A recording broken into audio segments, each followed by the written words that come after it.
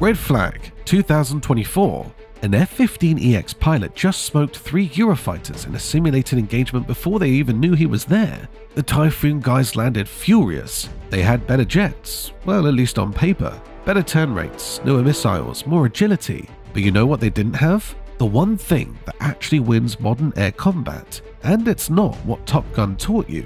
I'm going to show you exactly what the F-15 pilot knew that the Europeans didn't, and why it matters for every Air Force buying fighters today. Alright, so you stuck around. Smart move, because what I'm about to show you might change how you think about fighter jets. Right now, Air Forces are writing massive checks. Poland just ordered 32 F-15s. Qatar picked the F-15. Even in 2025, the Eagle's production line is buzzing. Meanwhile, the Eurofighter, this beautifully engineered European masterpiece, can barely sell outside its home nations. Get this wrong and you end up with hangars full of jets that look great in brochures but fall apart when the shooting starts. That's wasted money and real risk for pilots. So why does a jet design when Nixon was president still beat Europe's $100 million superfighter? Not in a Top Gun dogfight, but in the missions that actually matter.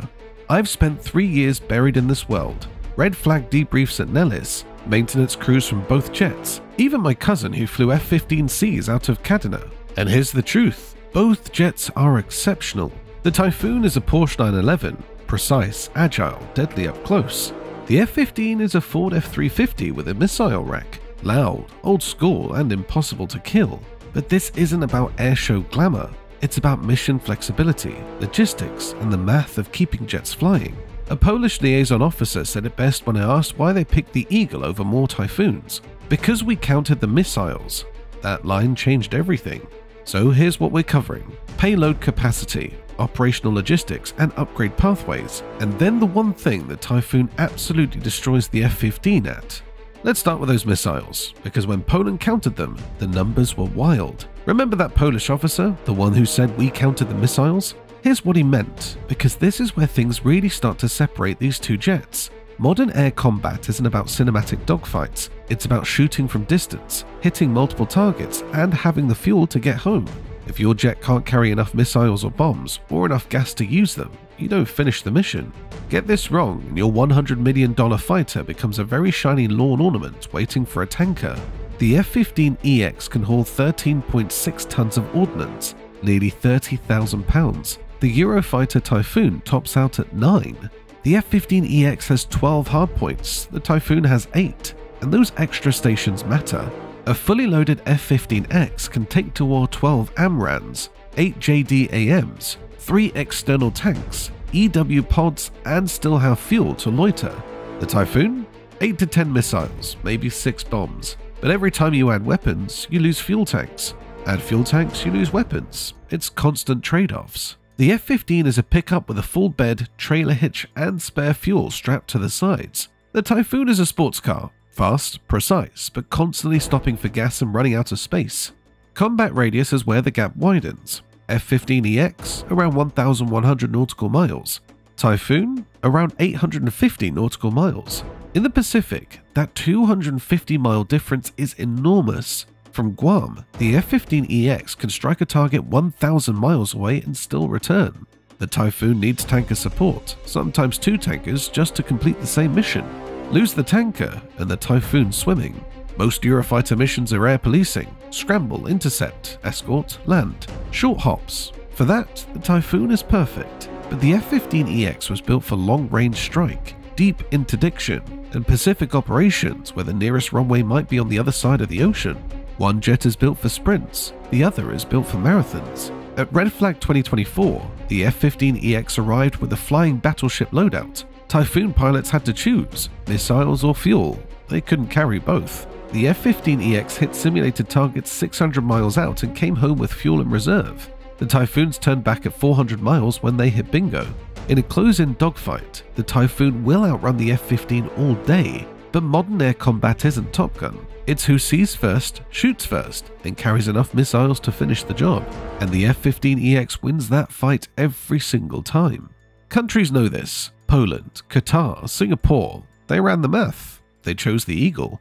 But raw payload doesn't matter if the jet's stuck in a hangar. Which brings us to the second reason the Eagle still dominates, and the part Eurofighter brochures really hope you don't ask about.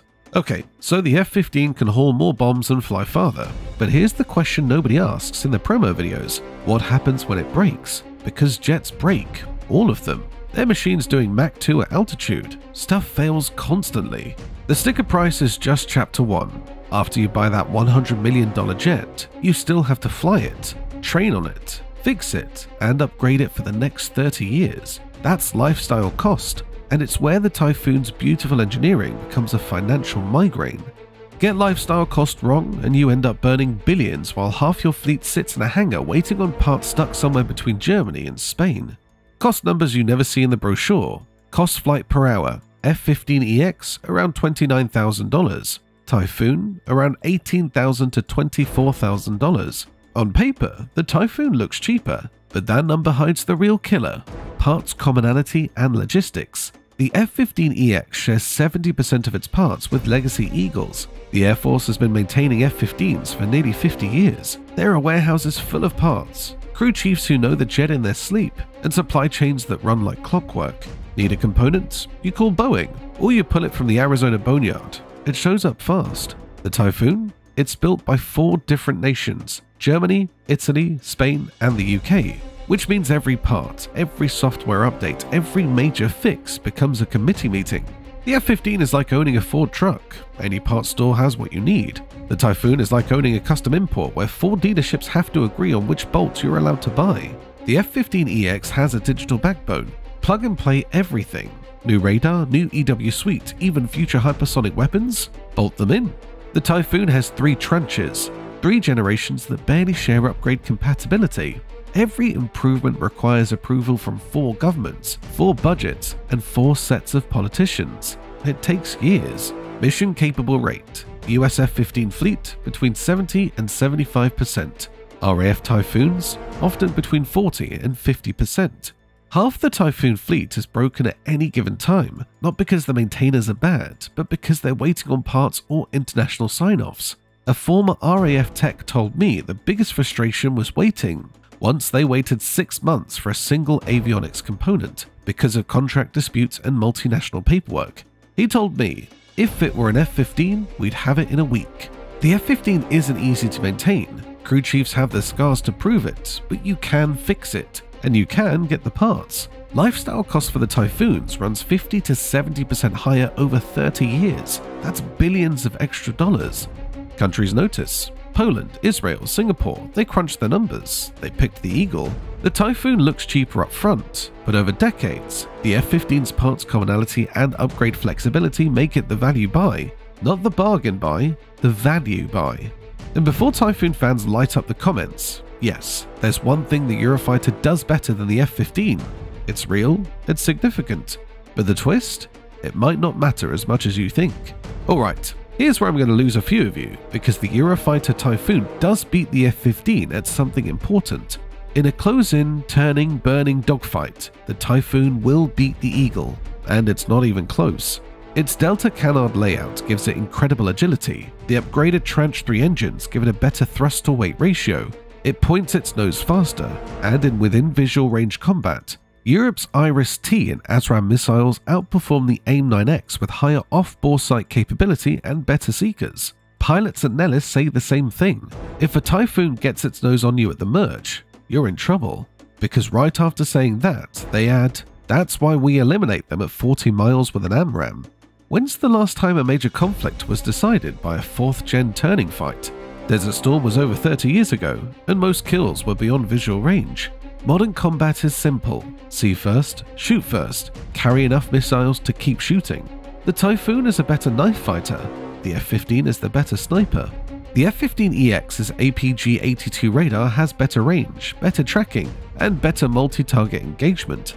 Paired with the AIM-120D, it can prosecute targets nearly 100 miles out. EPAWS gives it world-class electronic warfare protection. The Typhoon's radar is excellent, the Meteor missile is fantastic, but the F-15's sensors, fusion, and payload give it the edge where most modern engagements happen, long before the merge. One pilot told me, "The Typhoon's a Ferrari, the F-15's a diesel truck with a missile launcher in the back." Then he said, "Guess which one wins the war?" Here's the uncomfortable part. Neither jet survives in truly contested airspace. The J-20, Su-57 and even the F-35 will kill both long before they know what hit them. That's why the F-15EX doesn't pretend to be stealthy. It works with stealth fighters. F-22s and F-35s clear the skies and knock down air defenses. The F-15EX follows with 13 tons of bombs and finishes the job. The Typhoon tries to be a multi-role solution: air superiority, air policing, ground attack. It shines in quick reaction intercepts and European air defense. But deep strike under stealth cover, long-range combat, high-end Pacific operations, that's not what it's built for. The Typhoon is an incredible aircraft optimized for missions modern warfare barely uses anymore. Close-in dogfights and air policing are peacetime tasks, not peer war doctrine. The F-15 is ugly, old and unapologetic, but optimized for what air forces actually need today: payload, range, sensors, and integration with stealth aircraft. The Typhoon isn't a bad jet. Far from it. For European air defense, it's perfect. But for nations that need to project power across oceans or sustain high-end combat for decades, they buy the F-15. And Poland's choice proves it. They ran the war games. Payload and range mattered more than agility. So now we've covered payload, maintenance, and dogfighting doctrine. But there's still one big question. If both jets cost over $100 million, why does the F-15 keep winning contract after contract? Let's tie everything together. So here we are. You came wondering why a jet design in the 1970s keeps beating a $100 million European superfighter. The answer is simple: mission fit. Both jets are impressive, both cost over $100 million, but the F-15EX keeps winning contracts because it solves the problems modern air forces actually face. Payload: 50% more ordnance. Range: 250 extra nautical miles. Maintenance: a 50-year supply chain that actually delivers parts. Upgrades: a digital backbone built for plug-and-play systems. The Typhoon is a phenomenal interceptor, perfect for European air policing and quick reaction alerts. But if you need to project power across oceans, fly deep strike missions under stealth cover, and keep the jet viable for the next 30 years, you buy the F-15. That's not bias, that's math, and countries like Poland, Singapore, and Israel proved it. Now I want to hear from you, former pilots, crew chiefs. If you had to take one jet into a real shooting war tomorrow, which would you pick and why? Until then, keep your airspeed up and your situational awareness high.